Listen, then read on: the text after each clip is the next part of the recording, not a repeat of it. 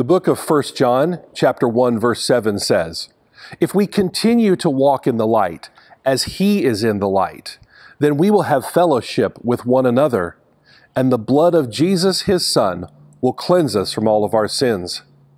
Hi, I'm Travis Sager, pastor of the Honolulu Central Seventh-day Adventist Church. And even though it's only been a week, I have to say, for those of you that attend here each Sabbath, I miss you. It seems like it's been a whole lot longer than just 1 week since we were told that groups had to be 10 or less if they were going to meet together. The question has come up, why are we doing this? Why have we canceled services? Why are we going along with what the government has said? Some have wondered, is this the prophecy of the end? Well, the answer is, we don't know if it will become that or not. But I can assure you that as of right now, this is not religious persecution.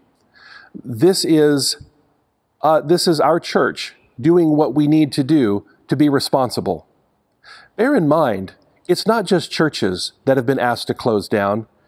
It's other businesses, and many millions of people are hurting around our country.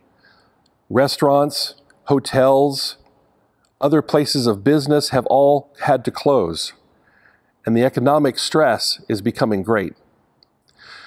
What's happening right now isn't religious in nature, although it could become that if certain things were to happen and carry forward.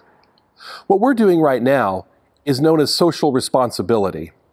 There is a virus that is sweeping this world that's killed thousands of people, and we want to do everything we possibly can to make sure that it doesn't infect another person here in Honolulu.